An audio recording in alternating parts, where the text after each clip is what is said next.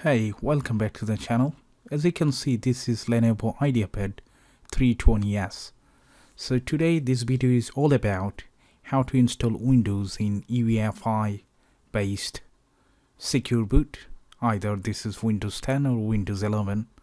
By the way, this one machine does support Windows 11.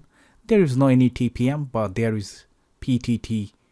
The security module is available. So that's why it does support Windows 11. But anyway, today I'm installing Windows 10 by in UEFI by enabling the PTT and the secure boot. So first of all, you need to find the hole on the right hand side, which is called Novo button. Either you can use the SIM ejector tool or you can use any paper clip like that. And straight away, the 320s would turn on and it would give you the Novo button functions, include BIOS setup, boot menu, system recovery and other stuff. So from here we're going to go to BIOS setup still. Alright, so from the BIOS, as you can see, the first one is information. You don't need to do anything. And if you want to install Windows 11, you have to follow this setup. So go to configuration, which is nothing. And then if you click the right arrow, you can go to security, which is the third option. Alright. So from third option, as you can see, this is the one, secure boot has to be enabled. If this is disabled, make sure. Alright, and once you've done that, then go back to the top, which is called Intel Platform Trust Technology, which is PTT. PTT has to be enabled. This is similar to, TPM. Alright, don't be confused. This is from Intel. Just hit enter and just make it enable. This is exactly same one as I said. So once you make it enable, the whole system is ready to either install Windows 10 in UEFI by enabling secure boot or Windows 11 regardless. And if you go to boot, the right one, then you can see the boot mode is only UEFI. UEFI setup wouldn't work if you leave the secure boot off. So both has a relation. Both of them has to be enabled at the same time. There is the last option left, which is USB boot. So USB boot has to be enabled if that is disabled, remember. Okay, and that is the last setup that we done. Now we're gonna save the changes, whatever we done.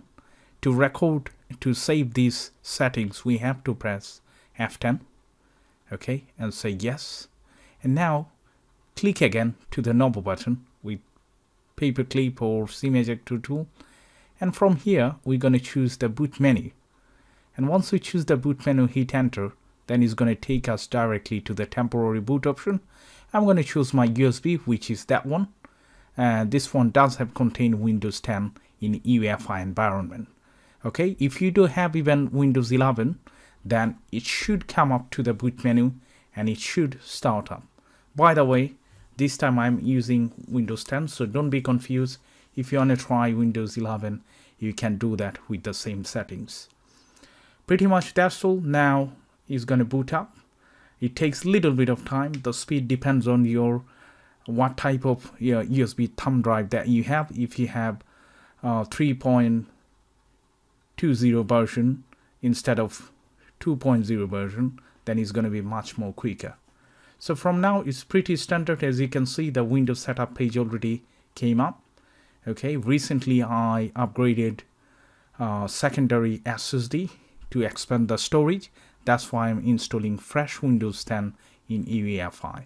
I'm going to keep carry on with this video. Somebody might need help, but if you just wanted to know the setup, then pretty much that's all.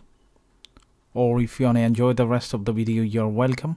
Please let me know how did you like this video. If there is any question, don't forget to leave it in the comment section and I will try my best to reply. Thank you guys.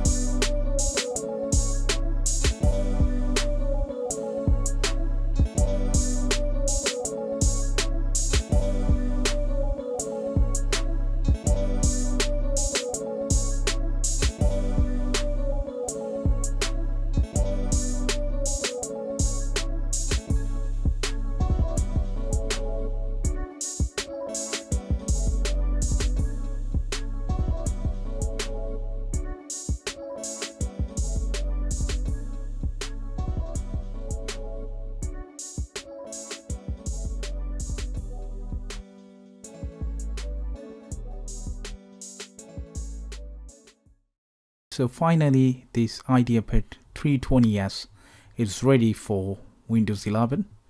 You can test yourself. Remember, the PTT and TPM, both of them almost similar. Okay, it does work same, both of them for security purpose, and TPM 2.0 and PTT, both of them does fill up the Windows 11 requirement. Hope you'd enjoy it. Still, if you do have any question, please make sure you leave it in the comment section. And if you do like this video, please thumbs up. And I hope I'll see you in the next one. Thanks for watching. Bye for now.